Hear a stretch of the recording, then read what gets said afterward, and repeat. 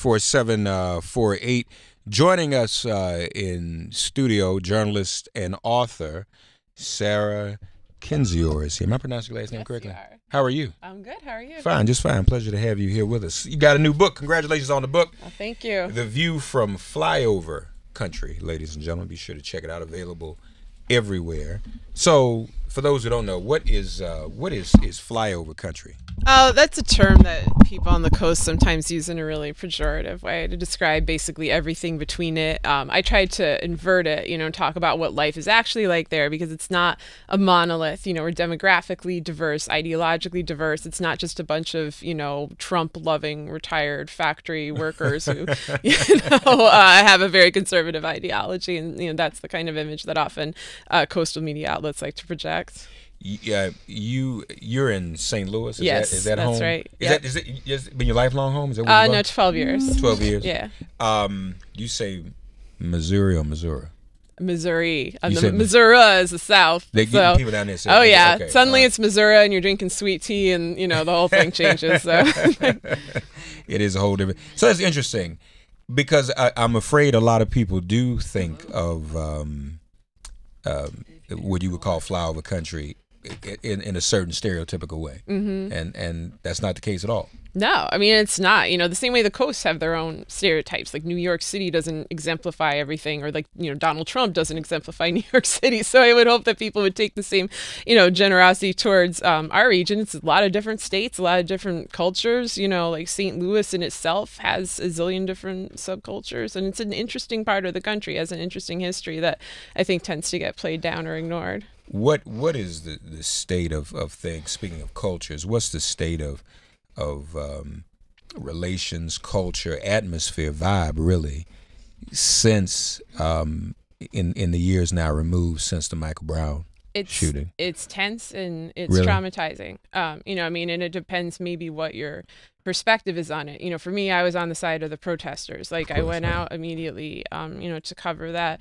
I ran from tear gas. My state senator was tear gas. My friends were tear gassed. Were unlawfully detained. And, the hope from all that protest was that there would be some kind of substantial, meaningful structural reform, that laws would actually change, that people would face consequences, that people like Darren Wilson would face consequences for what they did. But instead, we've just had, more black teenagers, black men getting killed by police walking away. We had protests in the fall over the same issues. It's incredibly frustrating. I think that awareness is up among white people, because black people already knew, but laws have not changed. And what we need is actual accountability for officials who, in my mind, behave in an unlawful and often cruel manner.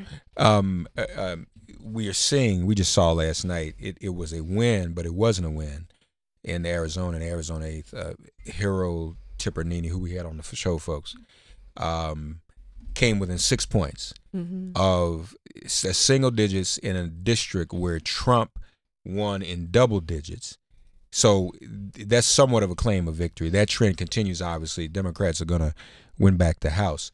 For those in that flyover part of the country, Sarah, who did in fact support Trump, do you see some of their minds beginning to change toward him? Yeah, definitely among those who were not that enthusiastic when they cast their vote. They kind of looked at it and they were like, I don't like either of them. In my mind, obviously, there's an enormous difference. This is, not a minor thing, but it's not how everybody felt. Right. Some were people who just always voted Republicans. They were like, I guess I'll vote Republican for him too. That is changing. In Missouri, we had a special election in a district where Trump had won overwhelmingly, and that district went blue.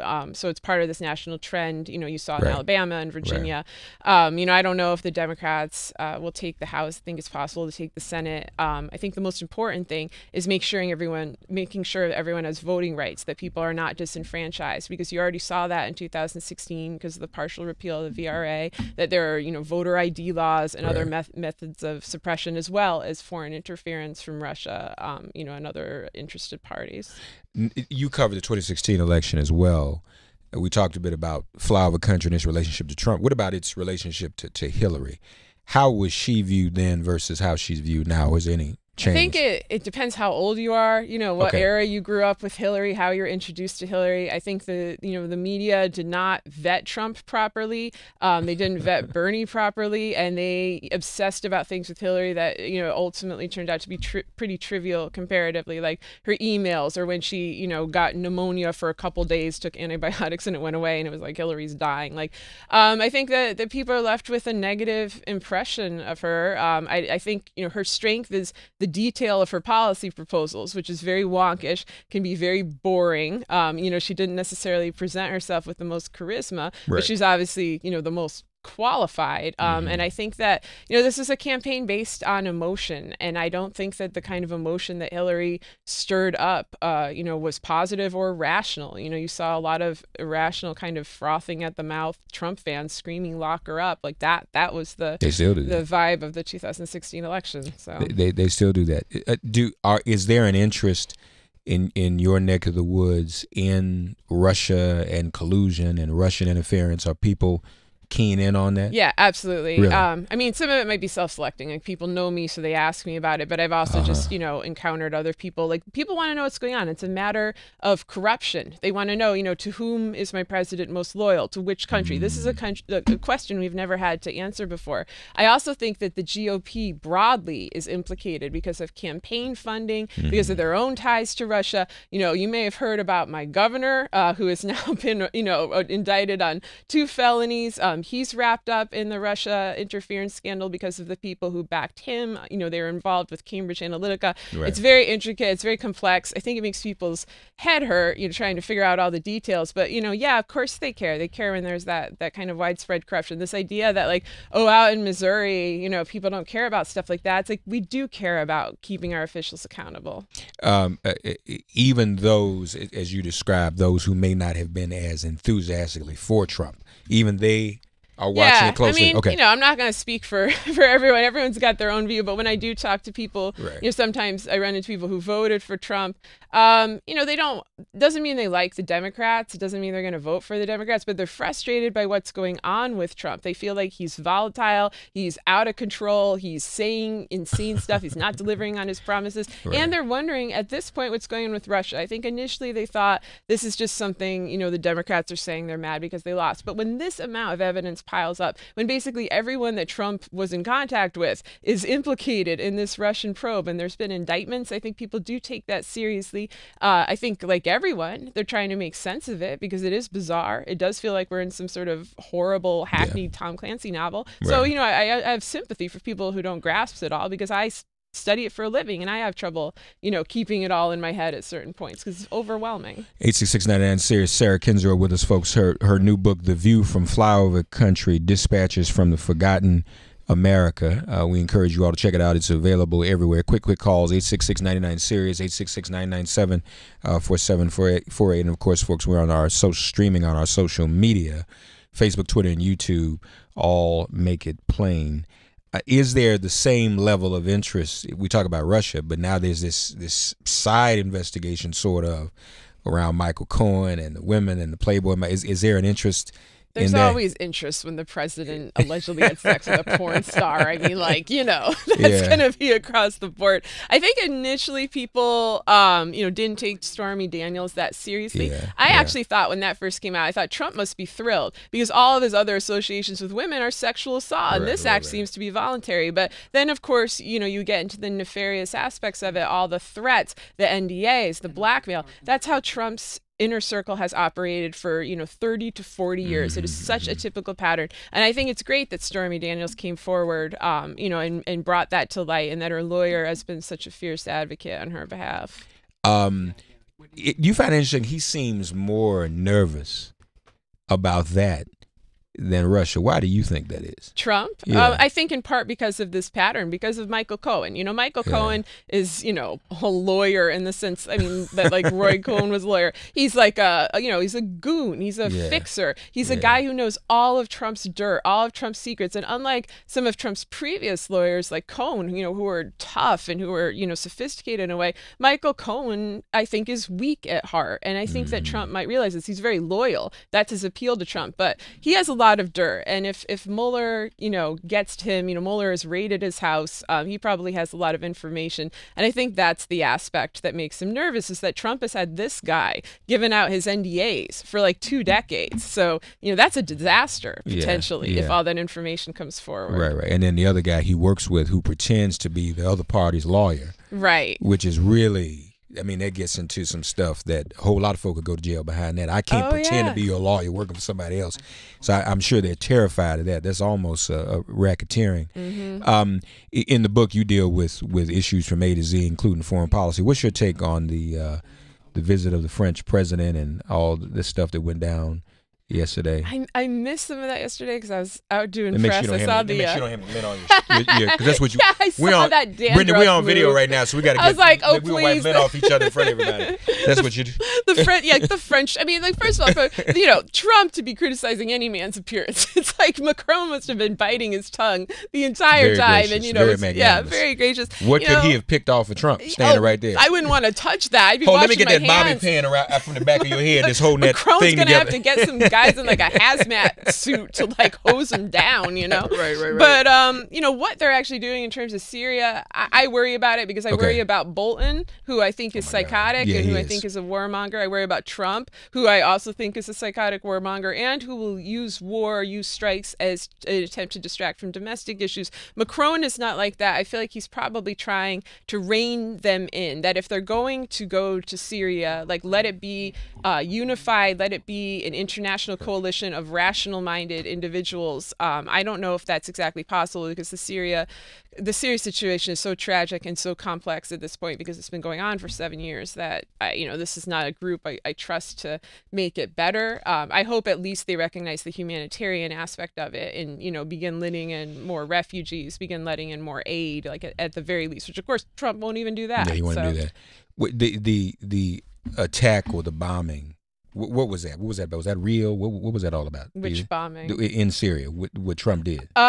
In terms of when it was struck Syria after the chemical attacks. Yeah. I mean, we're not. It's like he does this every April, basically. Both times he claims that he was moved by the terrible images of dead children in Syria after a chemical attack. And Trump has no compassion. Trump has no conscience. And children have been dying in Syria, since 2011. Like, this is a humanitarian catastrophe on a scale that the world really hasn't seen in generations. And so I'm very skeptical that was the motivation. I think it probably has more to do with Bolton. I think Bolton wants a war in Iran. I think that this seems like a justifiable pretext to get in the region because something should be done about Syria. Unfortunately, I don't think that that's their end goal. I don't think their goal is to help Syrian people. I think it's to get on in the region and, start up other conflicts. But as you alluded to, if you were really concerned about people in the region, you would let some of them into the country, allow them to seek the asylum that they need. And it's not even that he just doesn't let them in. He demonizes them. Yeah. He demonizes children. He thinks that,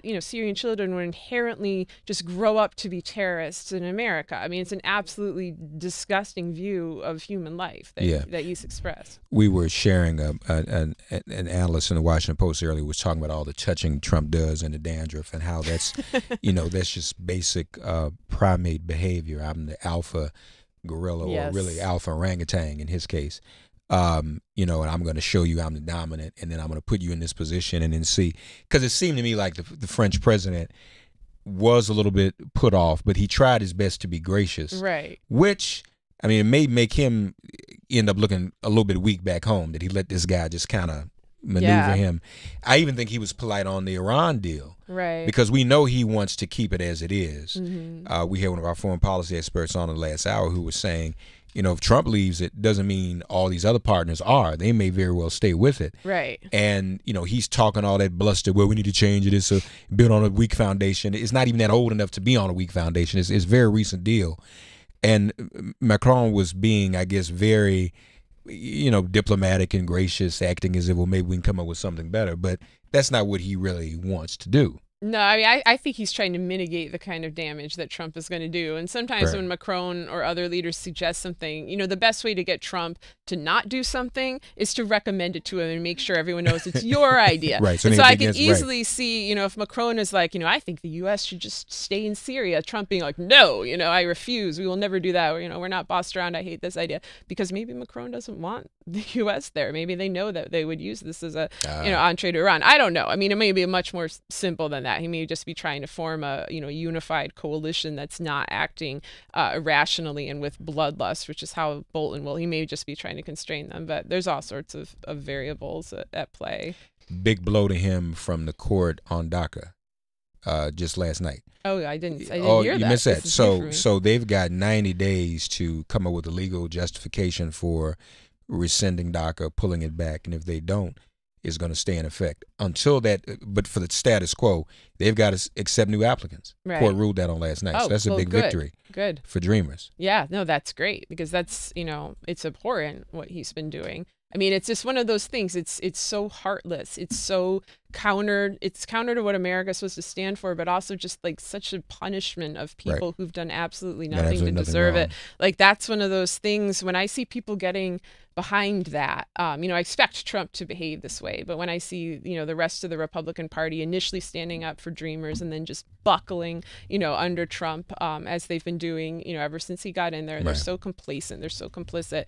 It's really revolting. They've let so many people down for absolutely no reason. They don't even help themselves because Trump ultimately attacks them too. So. Yeah, he does.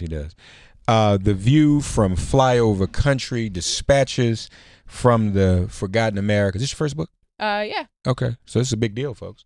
You want to support Sarah. Now, where can people regularly read your writing? I write for the Globe and Mail, which is a Canadian newspaper, and for Fast Company, which is a U.S. magazine, and sometimes for NBC News and other places. Whoever hits me up. So come back and see us again next time you're in New York. Yes, you make it here much?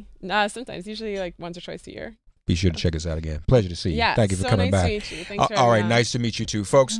That's it for today. We'll do it again tomorrow. If all minds are clear, it has been made plain.